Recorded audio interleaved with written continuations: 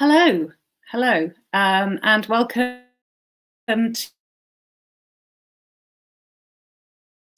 Pownell, and I'm a Knowledge Exchange Manager for Southwest Creative Technology Network, or SWCTN as we often call it. I'm a white woman in her 50s. I've got brown eyes, grey-white shoulder-length hair, and my pronouns are she, her. I'm joined to my left by a British Sign Language interpreter, Tim Griffin. Tim's pronouns are he, him. He is a white man in his early 40s with short, mousy brown hair, and he's wearing a plain black dress shirt. Green.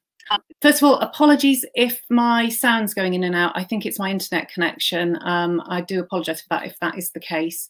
But anyway, to introduce you to the hybrid hubs, it'll take the form of a couple of presentations followed by a Q&A. So if you have any questions, please put those in the chat. Hybrid Hubs is a working paper commissioned by SWCTN. It explores how hybrid virtual platforms can support the reorganisation of spaces and disrupt existing typologies and forms of working, focusing on an ecology of openness,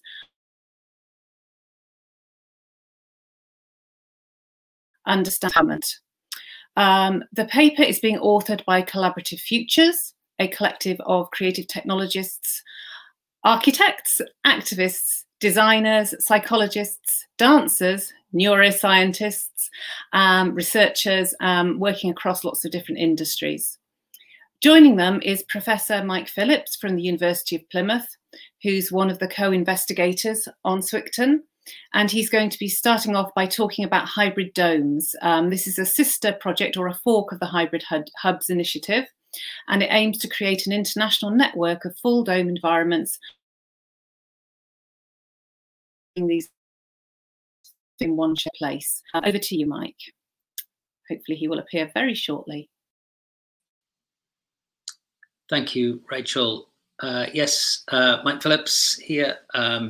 Just to say I'm a middle-aged white male whose limpid complexion is blending into the white background of that wall behind me. It's kind of like a weird chroma key, actually. Just noticed that. So I'm going to share my slides. I'm just doing a quick insert here because this is a project which we used one of our SWCTN development grants with at Plymouth with Real Ideas Organisation, which is a social project in Plymouth and across Cornwall, and particularly around a new development called the Market Hall in Devonport. I'm just going to share my screen now. Here we go. Hopefully you can see these slides.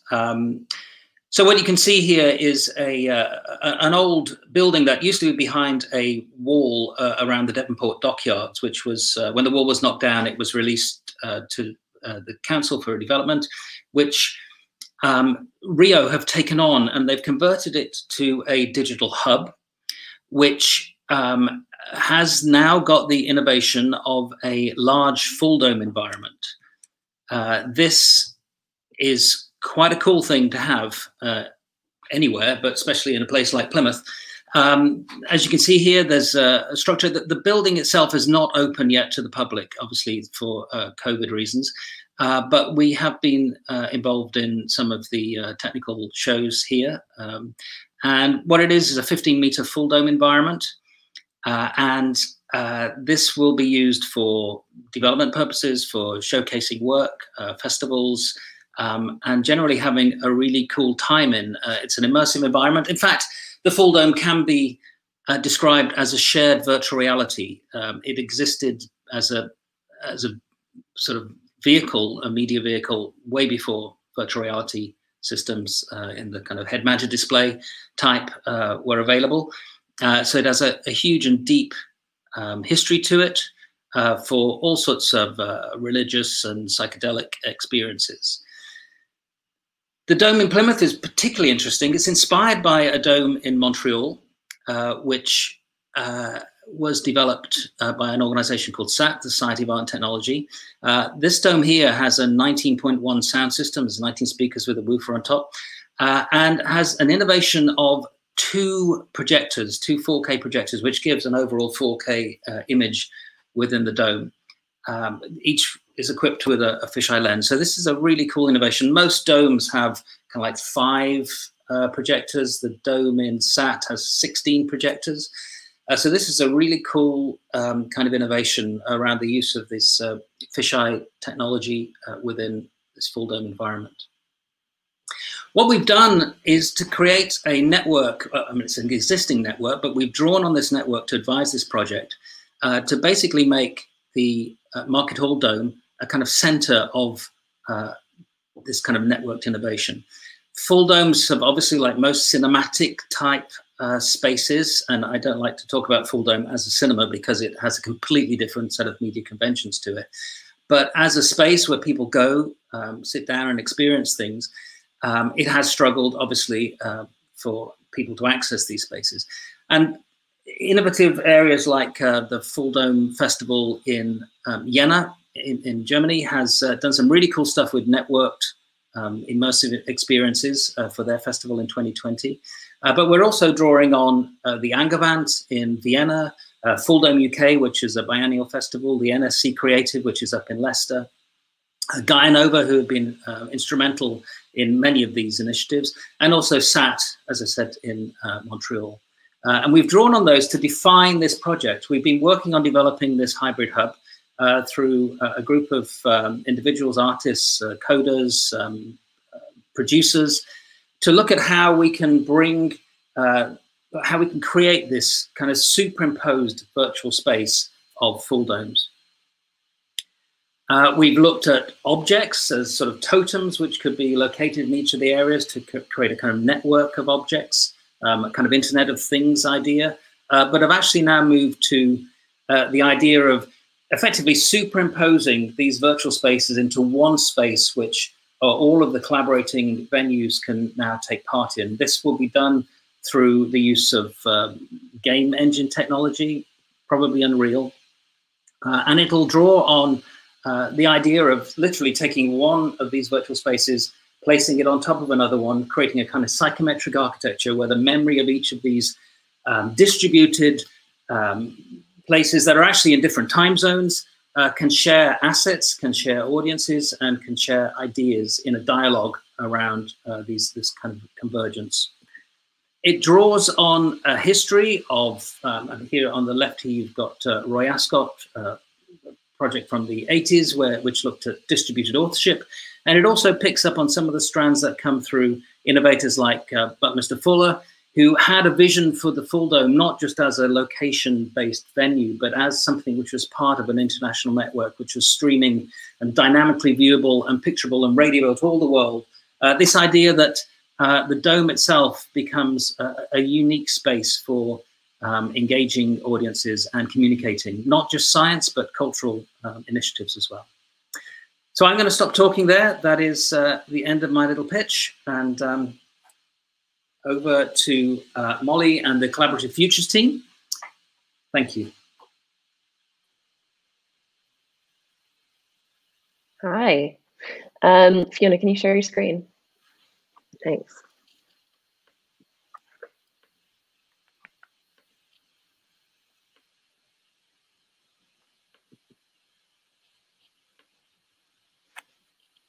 Oh, goodness, sorry.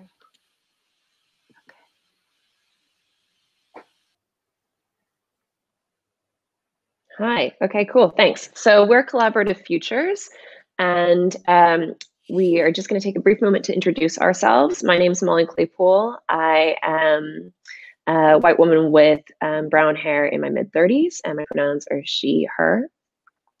Everyone else will introduce themselves in the next couple of slides. We're Collaborative Futures. Fiona, next slide.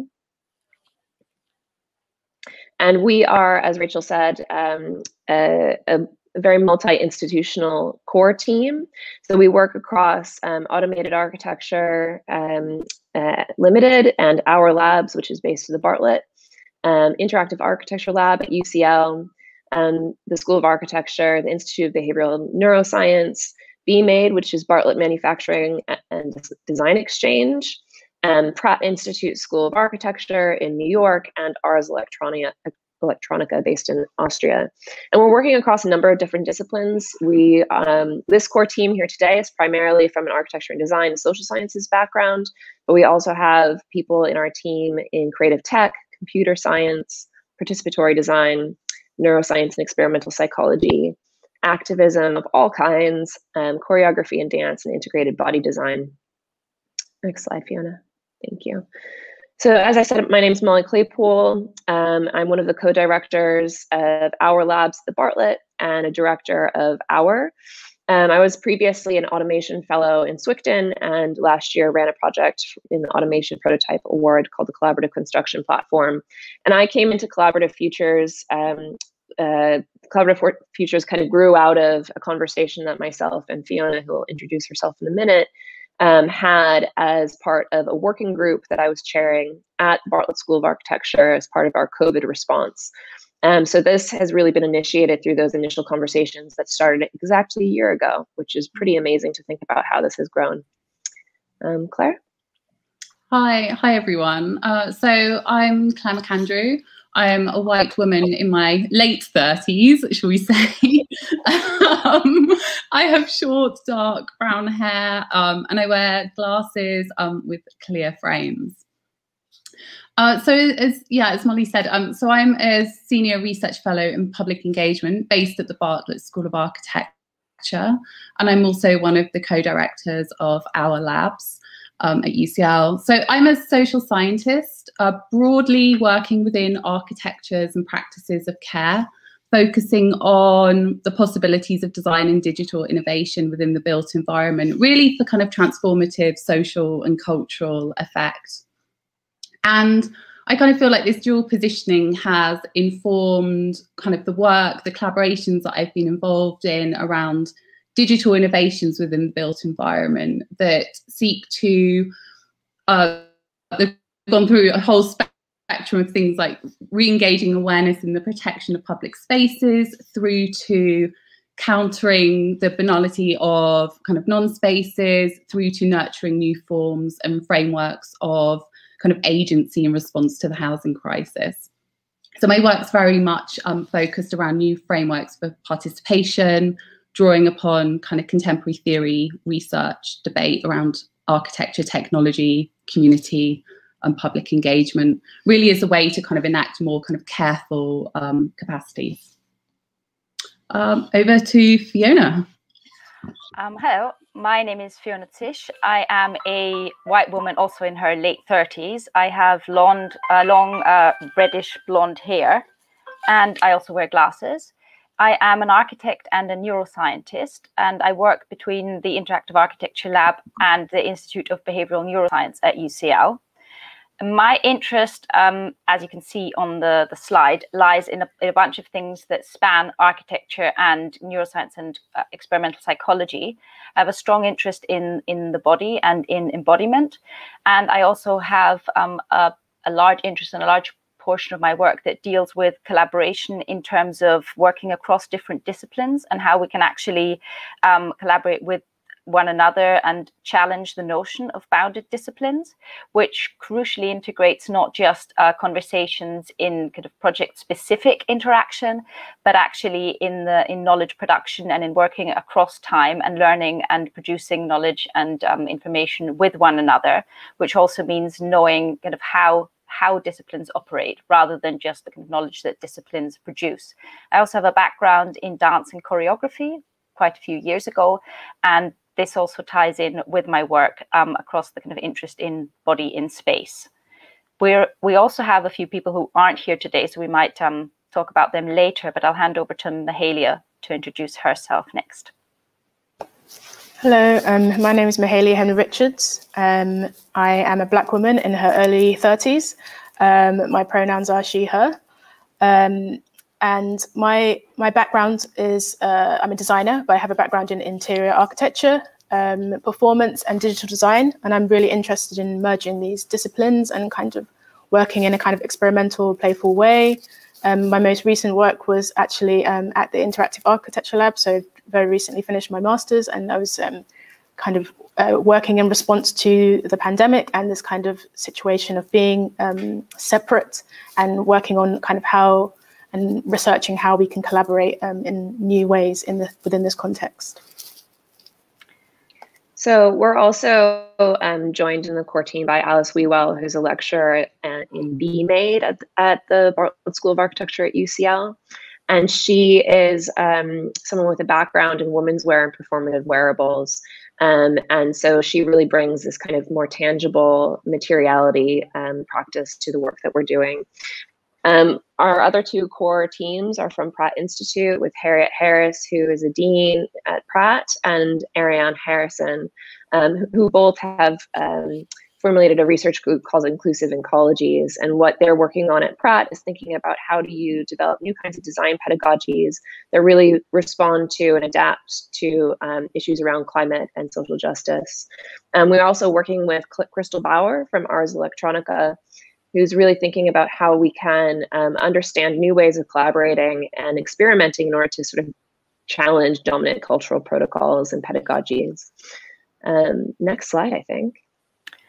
Okay, so this kind of follows on from the previous slide. So these are some of the core team members, just some examples of the work that we've done. So maybe I'll leave Molly and Claire to talk a little bit about their work, and I'll speak to myself and Harriet with Ariane in this sense. So the work that I've put up here really kind of illustrates some of the things I was already pointing out that are really important to the work that Collaborative Futures, especially within the context of the Hybrid Hubs project, is interested in. And that is thinking about bodies in technology and how bodies might interact in technology.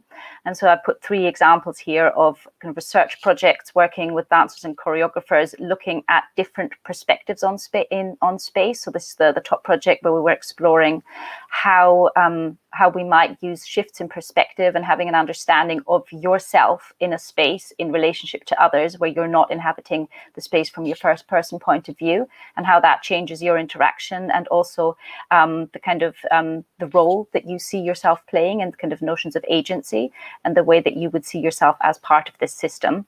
The center slide then really looks into using technologies on the body and how we might use different sensory input and therefore different kind of interactive potentials and output within both physical and a digital virtual environment. So going into the world of extended environments here. And the kind of the last image was a project that students of mine did at the Interactive Architecture Lab, looking at learning environments. This was for primary school kids to kind of give them knowledge of kind of chemistry, and so they go into this world and be kind of shrunk down. And so it was a jump in scale, but it meant that the knowledge that is often kind of presented in a very abstract way that kids have to deal with was communicated to them through the body. It was interactive. It was something that they could actually grasp and play with, and therefore construct a completely different understanding and a different approach to understanding very abstract knowledge. In terms of Harriet and Ariane's work, we've put a few images here of their work in inclusive technologies and pedagogy, both in terms of written output, as in book publications, but then also in immersive installations in an exhibition setting. I'm just going to talk a little bit about some of the work that we've done in our. So one of the approach, we've been developing a methodology with No Less Media Center that's around how do you co-produce in a way that keeps the value that's created within the community itself, or the community that is you are co-creating with. So we're really trying to think about new organizational models, new participatory models, and how we can begin to utilize this intersection between architecture, technology, and community to really formulate new ideas around structures of care, and how we can begin to democratize participation in architectural production. So the examples there on the far left of the screen are images from our Project Block West and the collaborative construction platform, where we utilize some of the products and systems that we've been developing to begin to really think through how we begin to keep the value that was created in the design process into the community itself in the long term in No West. And this project is now beginning to scale up into other environments and has a lot of intersection with the way that we're thinking about how we engage with people as part of the Hybrid Hubs project, which we'll talk about in a few minutes. And I'm just going to say a few words about the work here that I've been undertaking with Professor Paul Sermon at the University of Brighton.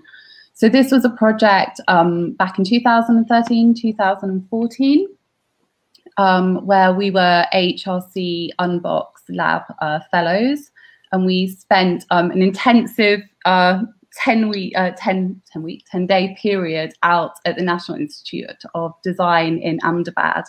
And that was really about thinking about future cities. And we were really interested in thinking about what these hybrid spaces could look like. So we ended up focusing on the housing crisis and connecting two cities, so the housing crisis in London with the housing crisis in Delhi, bringing those cities into conversation, but starting to think about taking as its starting point, like how can we think about the internet differently? What would that look like? How can we think about it in a much more embodied way?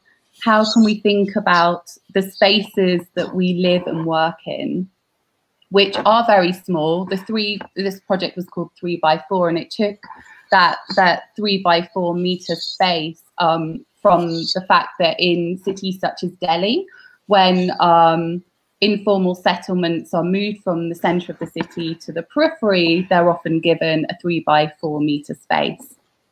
So we were asking questions of like, well, what does that mean psychologically? What does that mean spatially? What does that mean for your experience? And we invited people to upload images of what a 3x4 meter space meant to them in both cities, both at the South Bank Centre and at Code Studios, which was an artist studios in one of the informal settlements in Delhi. But people could also download them, and then they could create these hybrid realities between two cities that combined experiences in kind of new, interesting, different kind of playful ways. Okay, next slide.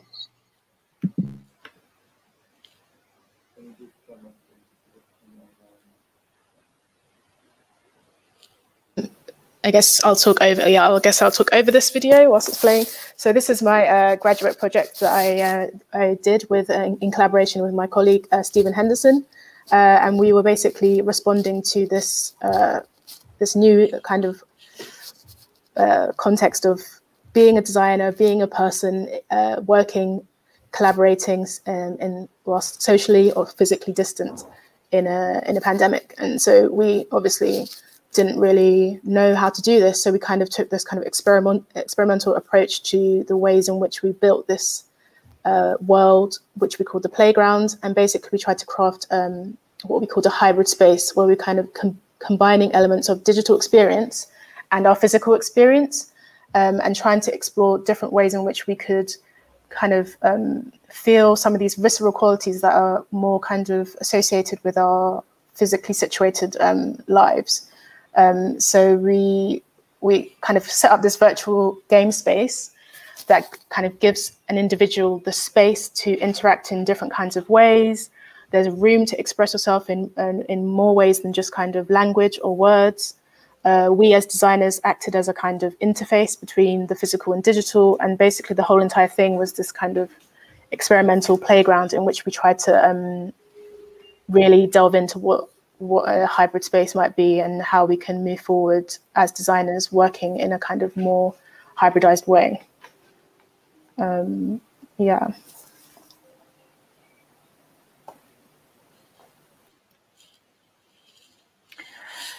So in the kind of spirit of collaboration, it's not just us that we've introduced today, but we actually have a large international network that is growing, and that anyone who has an interest in is welcome to kind of get in touch and ask to join us. So just these are some of the examples of people that we're working with beyond the core team. So obviously Watershed and Swicton. We have people from the Institute of Education, people at other universities like the University of Innsbruck, Iowa State University, University of Michigan, Rice University, the University of Canterbury, SciArc. We also work with people in industry. So we have folks at the audience labs at the Royal Opera House in London. We have people in architecture practice. Coop Himmelblau are one of our collaborators. We have people working in places like the Recollective. We have people in cultural institutions like the National Gallery, and then also very important to the kind of the interest that we have, people working in movement, choreography, dance, performance. So we have Studio Wayne McGregor. We're also working with Now West Media Centre, and hopefully you in the future. So do get in touch if you want to join our network. Okay, so over to me. So this body of work has really been driven by a series of questions around our experiences of digital platforms. What is lacking?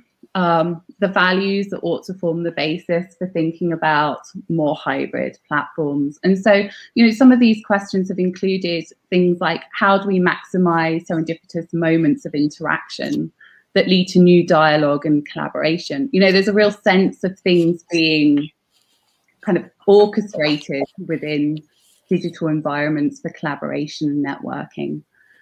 Questions as well about how our online presence can act as a kind of digital corridor to connect our different physical spaces to one another.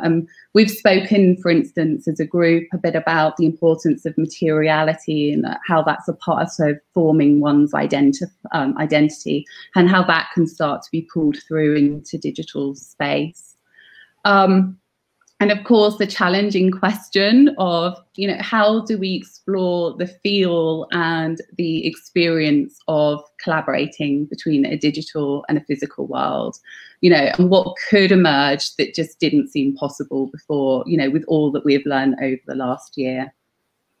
And then, of course, underscoring these questions, how do we really properly consider accessibility and inclusion across physical and digital spaces? Next slide, please. So our approach to considering these questions has really been kind of led by the kind of big list below, which is, you know, we really want to be having meaningful conversations about collaboration that moves across a wide variety, both research, you know, wide variety of practices, is focused on knowledge exchange between academia and industry as well. But it's also been led by questions of how to reorganize spaces and disrupt those kind of existing typologies or forms of working. You know, how can we start to enable much more kind of horizontal and participatory kind of ways of working?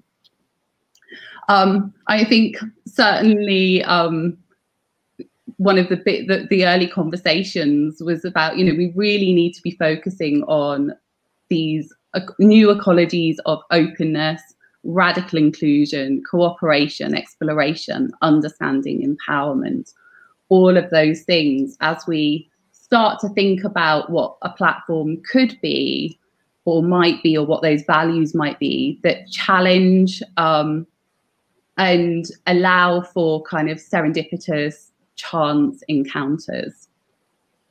I know, you know, there's also the real need to create a foundation for equity of access when we're thinking about these new forms of social innovation.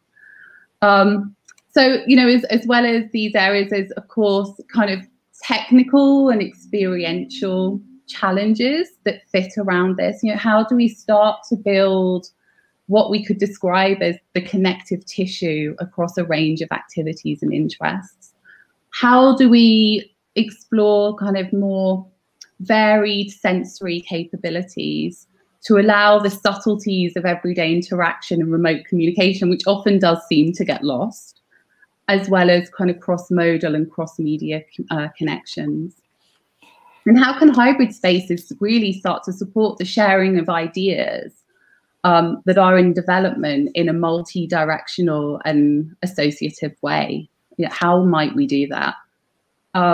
And then other kind of areas of interest for us are to explore the potential for association rule learning to support the identification of relatedness across interests, and machine learning to kind kind of start to aid that process of interpersonal communication and work capabilities. And then finally, but not least, how do we start to build a foundation of care to enable consent within to be kind of rescinded? And so we're really starting to embed those principles and those values into our working process. And so these kind of discussions have started to kind of, we've started to kind of narrow down, I guess, and our thoughts are kind of coalescing around a number of key themes. So we're hoping, I'm not going to kind of jump the gun here, but I know we're going to talk about this in a moment. But this is really focusing on themes around collaboration and labour, space and place, equity, inclusion and access, interdependence, care, kinship and well-being, and demystification and communication. And we have an example of that last one that's coming up in a moment. Yeah. Before we get to that, in the kind of preparation and in the thinking that we've done about how we might collaborate, communicate, be together while we're apart, in a sense, we've obviously looked at the landscape of what's out there, because there are many online platforms and tools available, and some of them are actually quite promising and interesting, and others, well, they're problematic in many different ways. I think it's fair to say that there's a lot of effort being put in and a lot of sincerity by a whole bunch of different people around the world with different motivations. And so we've kind of gone through very corporate ones where you kind of, they're really there for this kind of specific goal fulfillment. If we have a task, we need to meet in some way and actually work towards a common goal that then has an output. But there's others that are maybe much more open and allow kind of, or already thinking in the world of kind of serendipity, informality.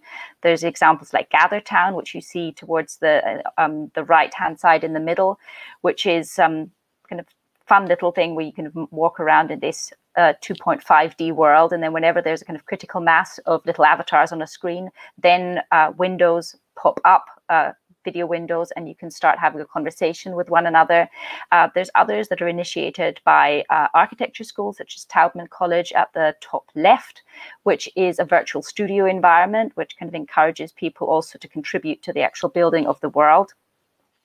And then there's things like that might not immediately seem to be a hybrid environment, like Spotify's listening together mode.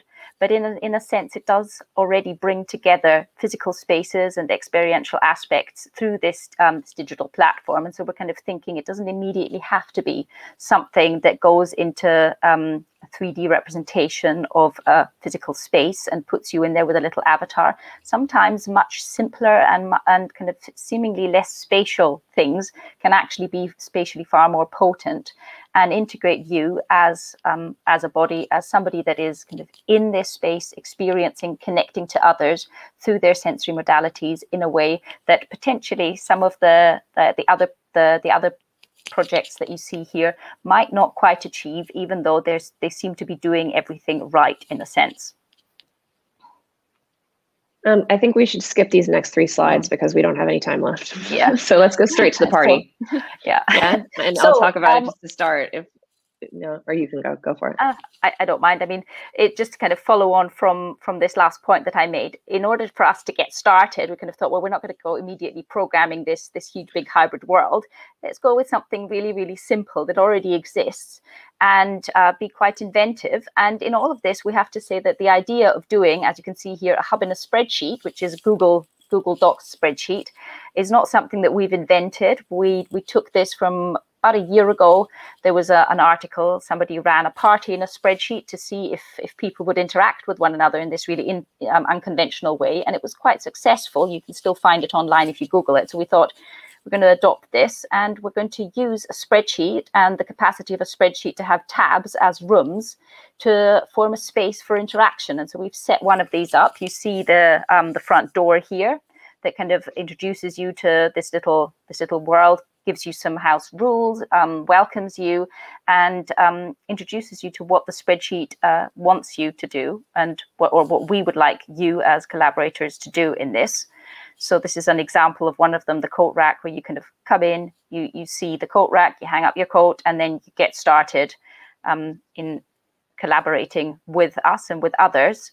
And the nice thing about a platform like this is that it can be both synchronous and asynchronous, as in there can be a bunch of people in this spreadsheet at any given time and have conversations in real time, but you can also just park thoughts there, leave, and then return later on, and others might have now commented on your thoughts or put something else there that you would like to speak to. So yeah, I mean, I think that's one of the things maybe we can just close with is that we, over the next month, we've been developing this spreadsheet for the past couple of weeks. And over the next month, we're going to be hosting a workshop series with a series of engagement partners. Some of you might be listening or watching. And that the party of the hub and the spreadsheet will be the basis of. So if you do want to get involved, please just contact us. Our emails are at the bottom of that lovely slide. And yeah, thanks for listening. We're looking forward to a conversation. Thank you.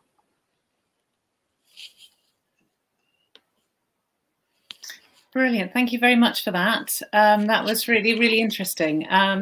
So now we've got about just under 10 minutes, I think, for a bit of a Q&A. And if people do have any questions from the audience, please do put them in the chat, and I'll do my best to put them all forward. And we may not have time for all of them, depends how many we get. So actually, first of all, I wanted to bring maybe Mike back into the conversation.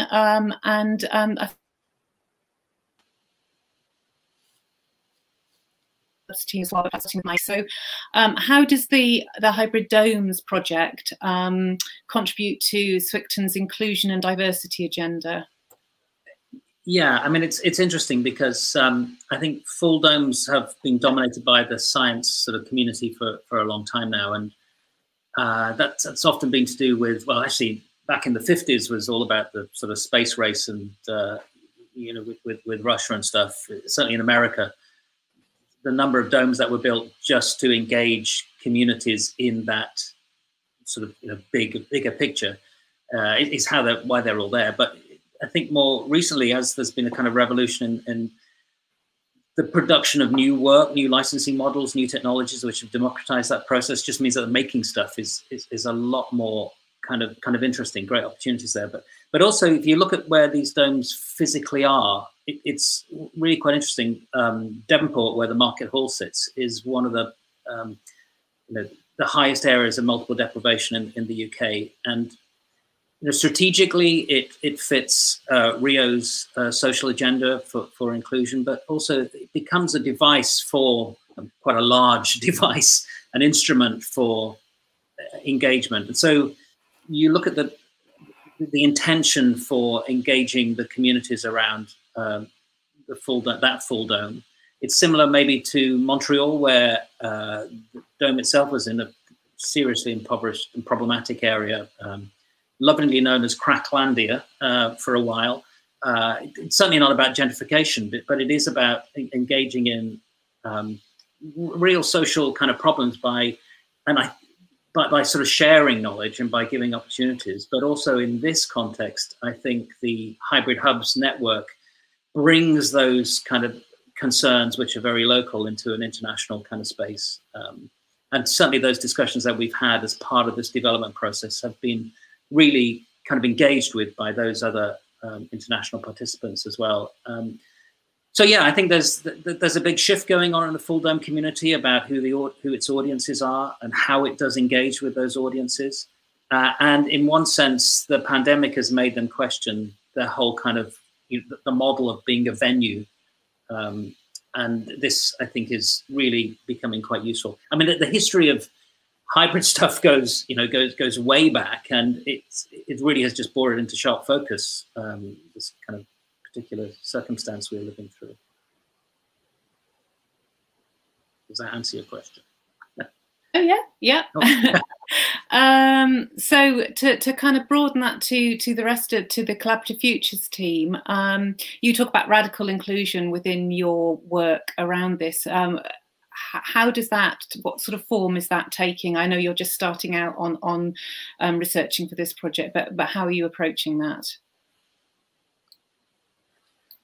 Who'd like to start with that? Do you want me to? Molly? Sure, yeah. So part of this is that we, I think a part of the methodology is that we're not sure what we're going to get out of this. And in that way, we don't know what a hybrid hub needs to be. We don't really know exactly what it's going to be. We don't know how tangible it needs to be. We don't understand what that mix looks like. And I think that is a principle that enables us to keep it very open and actually demonstrate that we have space for people to really impact the evolution of the idea of what hybridity might mean. So that's one of the kind of baseline principles that I think informs the work, that is really, really core and really important. And then secondly, we have been pretty explicit about reaching out across many different sectors so that we have a truly interdisciplinary project and cross-disciplinary project. All of us on the core team sit across sectors to begin with and sit across different disciplines as our kind of core starting point. And that in itself is enabling us to really have conversations in different ways. And then a third strategy is actually within the way that we're setting up the spreadsheets and the house rules around the spreadsheets. Those have been collectively developed over a series of conversations that have taken place over the last year. And those house rules are things that are providing the social infrastructure for enabling that idea of radical inclusivity to remain throughout the project.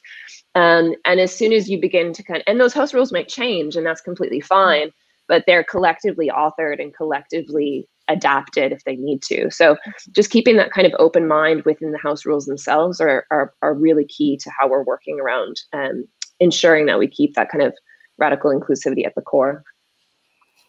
Did anyone else want to come in on that? Well, I think just to add to the points that Molly's just made is that in terms of us not knowing exactly, I think there's reason to that, in the sense of the very spirit of what we're about in being truly collaborative and truly inclusive. There's a whole host of things, of people, of themes that we might not be thinking of, or that we immediately have our own thoughts about, but this is not just for us. This is supposed to be for a very diverse community of people. And so we're really interested to learn and to hear more from everyone who wants to get engaged with this, even if they feel that in the first instance, well, what do I have to say to this? Well, you have everything to say to this because you're a person, you might want to use this, therefore you should have a voice here. And so we've kept it kind of open also to be able to accommodate this. And so when Molly makes points about collective authorship, it really truly should be that, and that you don't need to have a specific degree or a specific discipline that you're coming from. This is something where we're almost more interested often to hear from folks that think they don't immediately have something to say, and that's something that then will trigger our own thinking or thought process and lead us to imagine and to consider things that might not even have been on the table to start with.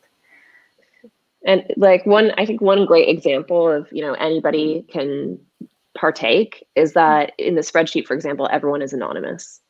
Mm-hmm. So it completely levels the playing field, let's say, when there's anonymity at the core. So you don't necessarily know who you're talking to when you're in the spreadsheet, adding things to it, or who you're responding to. And that kind of brings down this idea that there's some kind of hierarchy of knowledge or expertise, and everything is accepted, and that anonymity just allows you to actually take some critical distance, I think, in a really productive way. And I guess sort of not exactly moving on from that, but I'm quite intrigued because you have so many different people within the Collaborative Future. So how are you working together to produce something like this hub in a spreadsheet, which sounds like a really intriguing idea, and I'll be really fascinated to see how it works out. Well, we've been doing We've been doing weekly meetings for, I mean, the core team on the screen here are pretty much in constant contact. First of all, we work really closely together anyways, and then we've been having weekly meetings to kind of begin to organize ourselves and give us a little bit more structure. We all live very fragmented lives, and the people that we're working with in the network are also, you know, doing 1,000 different things. So one of the things is actually really making sure that the participation that the way that you want to participate is what you have the capacity to do, the true capacity to do. So some people might have less, some people might have more, and we view it more of this kind of organism that some people will pick up things when other people actually don't have the time or space. So that's been really productive. And I mean, we've been having these conversations. You know, I've never met Fiona in person. We've been working together. I mean, we've worked at the Bartlett together for years. We've never met in person. So our existence and our relationships have grown over having to share things in a different kind of way in order to make sure that the project keeps going. And then we've had a couple of different meetings with some of the more expanded core team that's not here today, that are more or less like every few weeks. And so there's a kind of rhythm to the way that we're working together. And then we're doing more or less termly meetings with the wider network, which we've only had one of those meetings so far. Yeah. But there is something in that kind of, I'm going to hand over to sorry, Claire, I was interrupting. I was just going to hand over to you with a kind of a nice little segue that I thought of, because there's an element of messiness in what we're doing. And I think that is something that can be quite productive, but it means that everyone has to be very tolerant and open and understanding, caring to others, because, you know, these times are extraordinary and we're all really busy. And I was just wondering, Claire, do speak and do say something. But I was kind of thinking Mahalia's interest lies in messiness, so there might be something that she would like to say to that. I think the messiness, but I think also it's really important that the values that are at the heart of this are the ones that we are embedding in our process as well. We've got to be showing that care, you know, that care that you just spoke about, the equity, the inclusion. All of these values are really important, and they have to be practiced as well as kind of embedded, I suppose, in the project. Mahalia, do you want to say something briefly on messiness? Yeah, I mean, I'm really excited to be involved with this because, yeah, I think there is such a kind of rigid nature to, I think, sometimes these kinds of platforms and these kinds of situations where we have to almost take turns to speak and things. So the idea that we can kind of start creating a different landscape where, you know, there's more, just a kind of broader spectrum for people to kind of collaborate, interact, is something that, yeah, I'm really excited for, and I think is necessary, really necessary. And I think that's a really good note to finish on. So we've gone over very slightly, so I apologise for that. But thank you so much. It's been absolutely fascinating to hear about both the Hybrid Hubs project and the Hybrid Dome project. And so thank you all very much.